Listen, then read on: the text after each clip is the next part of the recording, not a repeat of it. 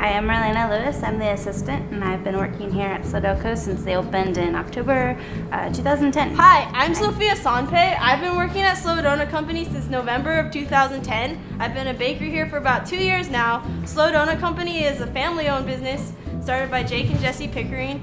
We place a lot of value and time into the quality of our donuts by making sure that we select the best flour and icing ingredients that we can find. Everything is homemade. This isn't your average donut shop. This isn't Krispy Kreme. People come here for the environment and the great tasting donuts. So number one is that our donuts we make bacon maple bars, Nutella filled donuts, boysenberry cream cheese, chocolate donuts. We also make custom donuts. In our downtime, we like to rock out.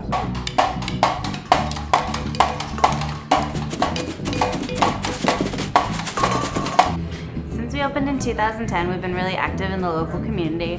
We've been involved in Savor the Central Coast and Bacon Fest. We were also voted by our local university, Cal Poly, Best Food of 2013, Best New Business in 2010.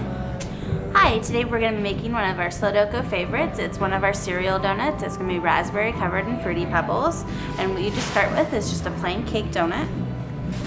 Just get that icing there, and then we're going to put the Fruity Pebbles on it, just like that. That's good.